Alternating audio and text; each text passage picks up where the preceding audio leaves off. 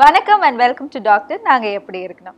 இன்னைக்கு நம்ம நிகழ்ச்சியில நம்ம வீட்டில் இருக்கக்கூடிய செல்ல தாத்தா பாட்டிக்கான ரொம்பவே ஒரு யூஸ்ஃபுல்லான எபிசோடா இருக்கும். ஏன்னா நம்ம வீட்டில் இருக்க தாத்தா பாட்டிங்களுக்கு வரக்கூடிய ஸ்பைன் ப்ராப்ளம்ஸ் என்னென்ன, அதுக்குண்டான ட்ரீட்மெண்ட்ஸ் என்னென்னு தான் நம்ம டாக்டர் பேச போகிறாங்க. ஸோ அதை பற்றி பேசுகிறதுக்காக Chennai Kaveri ஹாஸ்பிட்டலோட spine surgeon doctor Balamurali அவர்கள் நம்ம கூட இருக்காங்க. வாங்க அவர்கிட்ட பேசலாம். வணக்கம் டாக்டர். வணக்கம் டாக்டர். ஸோ வீட்டில் இருக்கக்கூடிய எங்கள் செல்ல தாத்தா பாட்டிகளுக்காக தான் இன்றைக்கி இந்த எபிசோடுன்னு சொல்ல போகிறீங்க.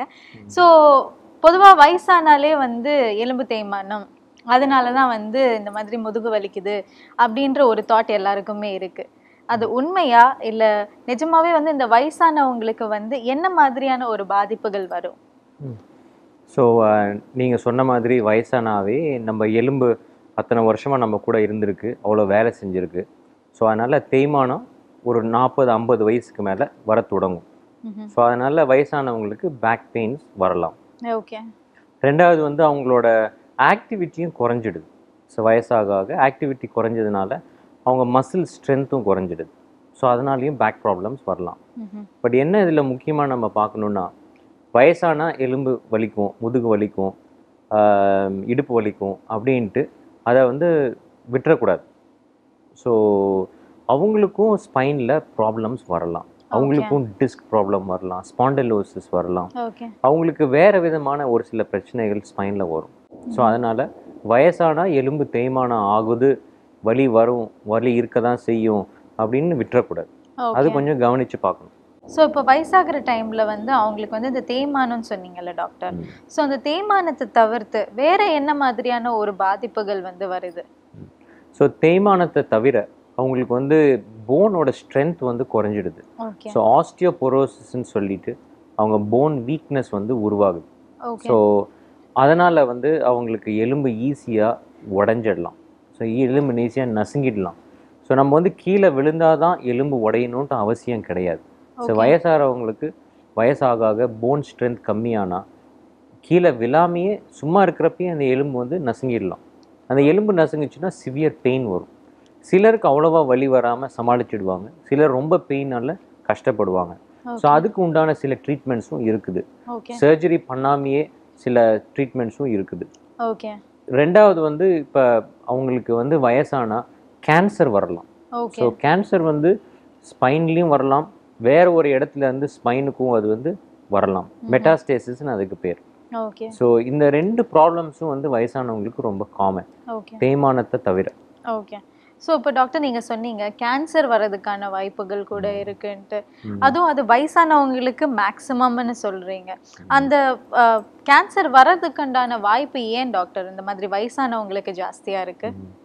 ஸோ பொதுவாக கேன்சர் செல்ஸ் ஒரு சர்டன் வயசுக்கு அப்புறம் it can undergo some changes and mutation.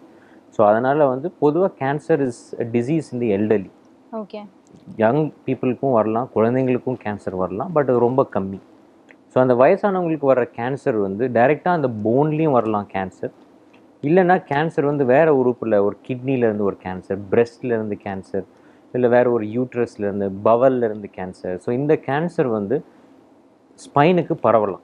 Okay. So most of the times என்ன பார்க்குறோன்னா, அவங்க வர்றதே ஹாஸ்பிட்டலுக்கு ஒரு முதுகு வலினாலேயோ கழுத்து வலினாலேயோ வருவாங்க. ஒரு எக்ஸ்ரே எம்ஆர்ஐ ஸ்கேன் எடுத்து பார்த்தோம்னா அந்த கேன்சர் அந்த ஸ்பைனில் தெரியுது. அதுக்கப்புறமேட்டு தான் நம்ம போய் சரி இது எங்கேருந்து வந்திருக்கலாம் அப்படிங்கிறத கண்டுபிடிச்சி அதோட ட்ரீட்மெண்ட்டும் சேர்த்து பண்ணணும். ஸோ அவங்களுக்கு கிட்னியில் கேன்சர் இருந்தால் அந்த கிட்னிக்கும் சர்ஜரி பண்ணணும். அதே கேன்சர் ஸ்பைனுக்கு பரவியதுனா இந்த ஸ்பைனில் இருக்கிற கேன்சரையும் ட்ரீட் பண்ணணும். ஸோ இந்த ரெண்டுத்தையுமே ட்ரீட் பண்ணணும்.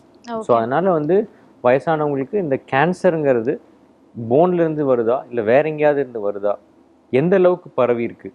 ஸோ அது போனில் பரவி இருக்குன்னா அது ரத்தம் மூலியமாக போனுக்கு பரவி இருக்குது. ஸோ இதே மாதிரி லிவருக்கு பரவி இருக்கலாம், அங்கேருந்து மூளைக்கு பரவி இருக்கலாம். ஸோ அதெல்லாமே கண்டுபிடிக்கணும். ஓகே.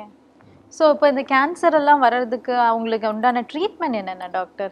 எப்படி ட்ரீட் பண்ணுறீங்க? ஒவ்வொரு கேன்சருக்கும் இப்போ நம்ம ஃபஸ்ட்டு அது செகண்டரிஸ்ன்னு சொல்லுவோம், ஸ்பைனில் வர்றது. ஸோ ப்ரைமரி கேன்சர் எங்கே இருக்குதுன்னு கண்டுபிடிக்கணும். ஸோ இப்போ அந்த ப்ரைமரி கேன்சர் இப்போ வெறும் ஒரு கிட்னியில் மட்டும்தான் இருக்குது அண்ட் போனில் ஸ்பைனில் மட்டும்தான் இருக்குன்னா அந்த கிட்னிக்கு உண்டான சர்ஜரி ட்ரீட்மெண்ட் பண்ணிவிட்டு ஸ்பைனுக்கு உண்டான ட்ரீட்மெண்ட் பண்ணோம்னா ரெண்டுமே க்யூர் பண்ணலாம். பிரெஸ்ட்டில் மட்டும் இருந்துச்சுன்னா அந்த பிரெஸ்ட்டுக்கு உண்டான ட்ரீட்மெண்ட் பண்ணிவிட்டு ஸ்பைனுக்கு ட்ரீட்மெண்ட் பண்ணால் ரிசல்ட்ஸ் நல்லாயிருக்கும். பட் இது வந்து இந்த 2 இடத்த தவிர எல்லா இடத்துக்கும் பரவி இருந்துச்சுன்னா அதுக்கு கம்ப்ளீட் க்யூர் கிடையாது. ஓகே. இந்த ஸ்பைன் கேன்சர் ட்ரீட்மெண்ட் பொறுத்த வரைக்கும் 2 விதமாக இருக்குது. ஒன்று வந்து பர்க்யூட்டேனியஸாக வெர்டிப்ரோபிளாஸ்டி, கைஃபோபிளாஸ்டி அப்படின்னு சொல்லுவோம். ஸோ இந்த எலும்பு உடைஞ்சாலும் சரி இல்லை கேன்சர் வந்தாலும் சரி அந்த கேன்சர் வந்தான பகுதியில் ஒரு சிமெண்ட் இன்ஜெக்ஷன் அது வந்து பண்ணலாம். அது பண்ணால் வலியும் குறையும். பட் இது வந்து பெர்மனன்ட் க்யூர் கிடையாது. இது வந்து வலிக்கு உண்டான க்யூர். இப்போ இந்த கூணு விழுவுதுன்னு சொல்கிறாங்க. ஸோ அது வந்து அவங்க எலும்பு வந்து வயசாகி அவங்க ரொம்ப வந்து அப்படியே குனிஞ்சு நடப்பாங்க. ஸோ அதுக்கு காரணமும் இந்த மல்டிபிள் ஃப்ராக்சர்ஸ். அது ஆஸ்டியோபோரோசிஸ்னால வர்ற ஃப்ராக்சர். அதுக்கும் இதே மாதிரி ட்ரீட்மெண்ட் வெர்டிப்ரோபிளாஸ்டின்னு. இது வந்து சாதாரணமாக காலையில் வந்துட்டு சாயந்தரம் போகிற மாதிரியான ட்ரீட்மெண்ட். சில டைம் ஜென்ரல் அனஸ்தீசியாவும் கொடுக்கலாம், இல்லை அனஸ்தீசியா இல்லாமையும் இந்த சர்ஜரி பண்ணலாம். ஸோ கேன்சருக்கும் இதே ட்ரீட்மெண்ட் தான். இன்னொரு ட்ரீட்மெண்ட் மேஜர் சர்ஜரி பண்ணி அந்த கம்ப்ளீட்டாக போய் இந்த ஸ்பைனில் மட்டும்தான் கட்டியிருக்கு வேறு எங்கேயும் இல்லைன்னா கம்ப்ளீட்டாக போய் அந்த எல்லாமே எடுத்து க்யூர் பண்ணலாம். அதுக்கப்புறம் கீமோதெரப்பி, ரேடியோதெரப்பி இதெல்லாம் கொடுக்க வேண்டியது இருக்கும். ஓகே. ஸோ இந்த வயசானவங்களுக்கு இந்த கீமோதெரப்பி, ரேடியோதெரப்பி எல்லாம் கொடுக்கறது வந்து சஜஸ்டிவா டாக்டர்? ஏன்னா ரொம்ப கஷ்டப்படுவாங்க. ஏன்னா நிறைய ப்ராப்ளம்ஸ் இருக்கும். இந்த பிரச்சனை இல்லாமல் அவங்களுக்கு சுகர் இருக்கலாம், பிபி இருக்கலாம், இல்லை சில ஆர்கன்ஸ் ப்ராப்ளம் இருக்கலாம். ஸோ அந்த டைமில் வந்து இந்த மாதிரி ரேடியேஷன்ஸ் எல்லாம் கொடுக்கறது சஜஸ்டபிளா? கண்டிப்பாக. அதாவது நம்ம அவங்களோட ஒவ்வொரு பேஷண்ட்டும் இண்டிவிஜுவலாக பார்க்கணும். ஸோ அவங்களோட ஜென்ரல் ஹெல்த் எப்படி, அவங்களுக்கு பிபி, சுகர் இருக்குதா, ப்ரீவியஸ் ஹார்ட் அட்டாக் வந்திருக்கா, ப்ரீவியஸாக என்ன மெடிக்கல் ப்ராப்ளம்ஸ் இருக்குதுன்னு பார்த்துட்டு அவங்களோட எக்ஸ்பெக்டேஷன் என்ன, அவங்களுக்கு வலி மட்டும்தான் பிரச்சனையா, இல்லை அவங்களுக்கு வந்து இவ்வளோ நாள் தான் அவங்க உயிரோடு இருப்பாங்களா. ஸோ அப்படிங்கிறத ஃபஸ்ட்டு டிசைட் பண்ணிவிட்டு அதுக்கு தகுந்த மாதிரி ட்ரீட்மெண்ட் கொடுக்கணும். இப்போ அவங்களுக்கு வந்திருக்கிற ஒரு கேன்சர் வந்து நல்ல க்யூரபிள் கேன்சர், அவுட்கம் நல்லா இருக்கும். கீமோதெரப்பி, ரேடியோதெரப்பி ஒரு 6 மாத காலம் கொடுத்தோம்னா their life long will be ப்ரொலாங்ட்னா கண்டிப்பாக அதை போய் பண்ணலாம். தே மே ஹேவ் சம் ப்ராப்ளம்ஸ் அந்த கீமோதெரப்பி எடுக்கிற டைமில். பட் ஒரு சில கேன்சர் வந்து என்ன ட்ரீட்மெண்ட் பண்ணாலும் இது பரவிடுச்சு, ஒரு 3 மாதம் 6 மாதம் தான் இருப்பாங்க. அப்படிங்கிறவங்களுக்கு இந்த வெர்டிப்ரோபிளாஸ்டிங்கிற ஒரு இன்ஜெக்ஷன் பண்ணி வலியை மட்டும் குறைச்சிட்டு அவங்க வந்து கடைசி காலத்தில் அவங்க நல்லபடியாக வலி இல்லாமல் வச்சுக்கலாம். ஸோ ஒவ்வொரு இண்டிவிஜுவல் பொறுத்து. பட் டெஃபினட்டாக அவங்கள வந்து if it is a good curable treatment இது பண்ணிக்கிறதுல ஒரு தப்பும் இல்லை. ஓகே. அண்ட் அப்படி வந்து ஏதாச்சும் ஒரு சர்ஜரி பண்ண வேண்டிய ஒரு சிச்சுவேஷன் வந்தா டாக்டர், அது அட்வைசபிளா டாக்டர்? கண்டிப்பாக. இப்போ வந்து சர்ஜரி பார்த்தீங்கன்னா நம்ம வந்து technologies advance, post operative care வந்து ரொம்ப நல்லா இருக்குது, அனஸ்தட்டிக் டெக்னிக்ஸும் ரொம்ப நல்லா இருக்குது.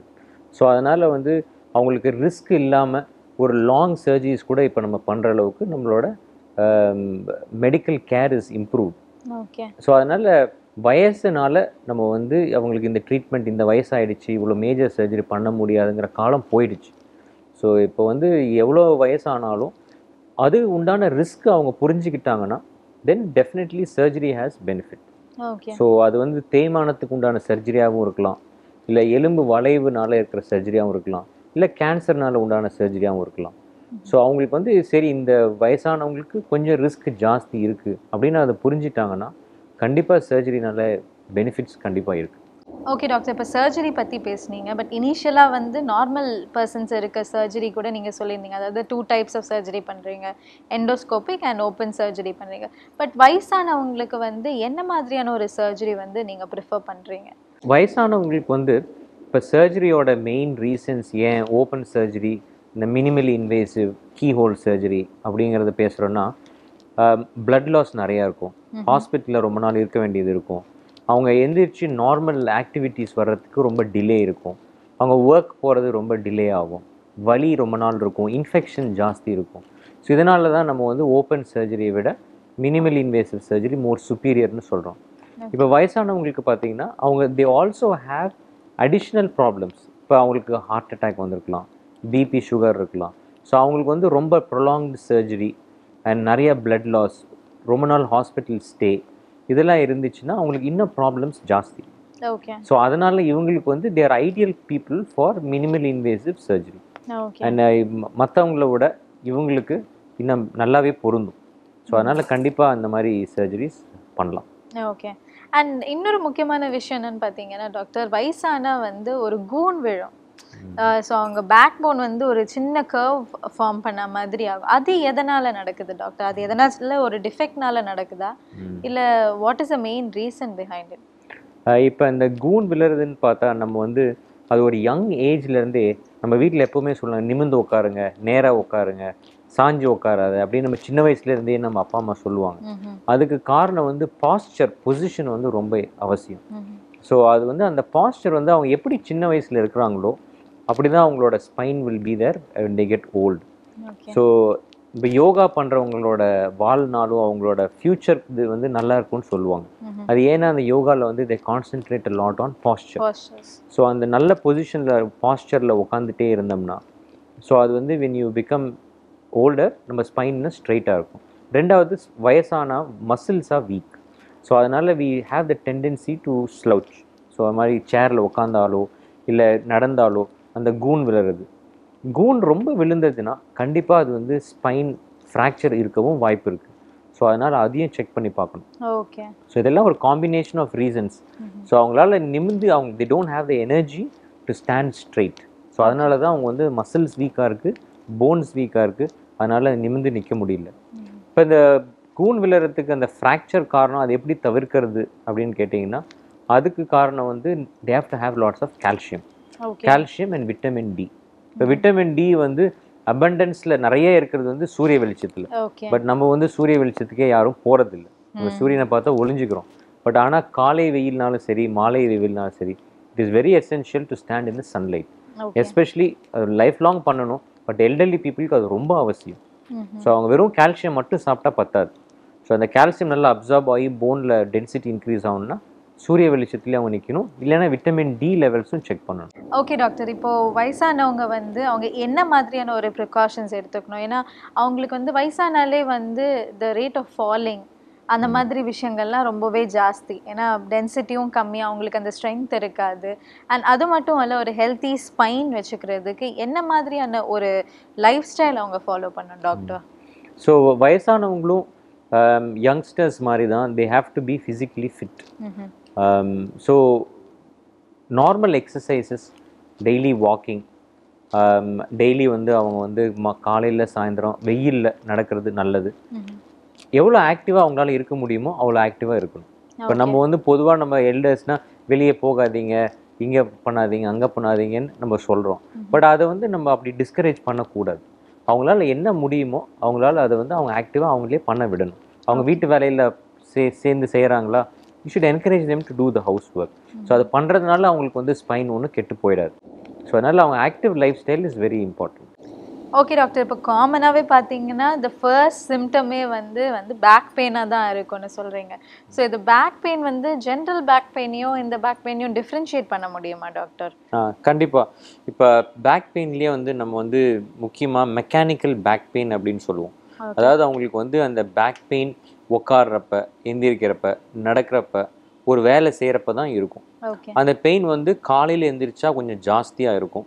பகலில் போக போக அந்த பெயின் வந்து கொஞ்சம் ஓரளவுக்கு நல்லா இருக்கும்.